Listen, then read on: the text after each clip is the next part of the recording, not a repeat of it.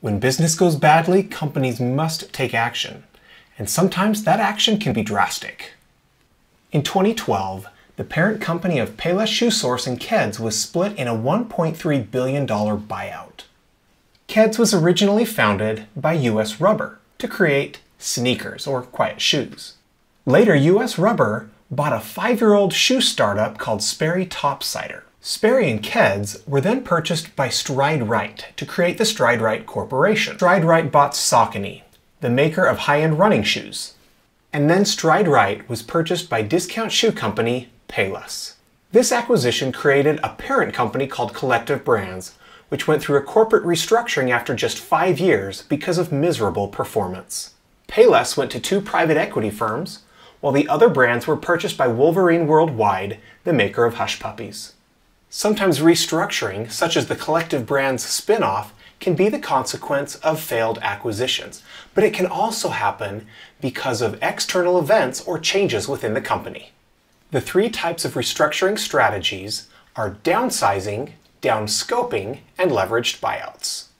Downsizing is just what it sounds like. The company tries to get smaller in order to save on cost while still providing the same products. Companies typically downsize to save money on payroll and other expenses, or they simply find an opportunity to become more efficient. I'm always interested in watching recent layoffs. My favorite website for that is dailyjobcuts.com.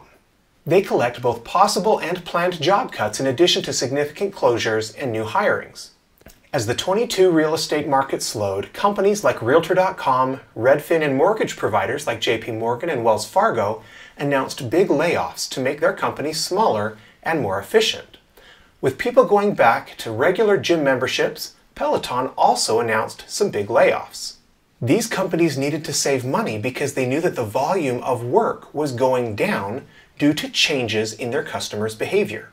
However, while downsizing can have some short-term cost-saving benefits, it can harm employee morale of those employees that remain, and it can also harm long-term performance because you lost some of the good employees that you had. The result is that short-term cost savings can lead to poor performance long-term. Downscoping sounds a lot like downsizing, but it focuses on eliminating product lines and business units rather than simply getting smaller. A common method of downscoping is a spin-off, where part of a company is sold to outside investors or to a different company. Downscoping helps a firm to focus on its core business where it can be most effective, and this can help with long-term performance. Downscoping can be a response to companies that get too diversified.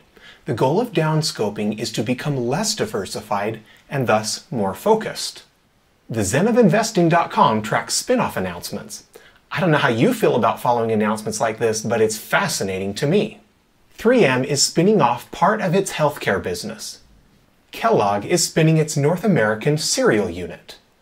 General Electric is splitting into separate units to focus on aerospace, healthcare, and power as distinct businesses, even though they are keeping the units under one corporate umbrella. And finally, leveraged buyouts. In a buyout, the company is purchased by an outside group, generally to take the company private. Leveraged buyouts are often financed by debt, and then after the deal is closed, the company may sell off assets to reduce that debt. Attractive buyout targets are generally struggling companies that outside investors view as opportunities to turn around. A buyout can help correct for bad management, and it gives the opportunity for the company to refocus its strategy and improve. Vista Equity Partners and Elliott Management are working on a deal to purchase the software company Citrix. The financing of the deal is through debt, but the acquiring companies are struggling to raise the funds in the form of bonds and loans because of the ongoing risks associated with the deal. It's risky, but they hope it will pay off. Because acquisitions often precede corporate restructuring, there are a few things that companies should consider when making those acquisitions in the first place. I talk about the benefits and potential risks of acquisitions in other videos, which you can find in the description, but successful acquisitions do have a few notable characteristics. Effective acquisitions that do not lead to corporate restructuring should involve complementary resources and capabilities, involve careful due diligence and be made on friendly terms, and maintain financial slack so the company can focus on innovation and ongoing improvements. I want you to find an example of restructuring, preferably in your industry. What happened?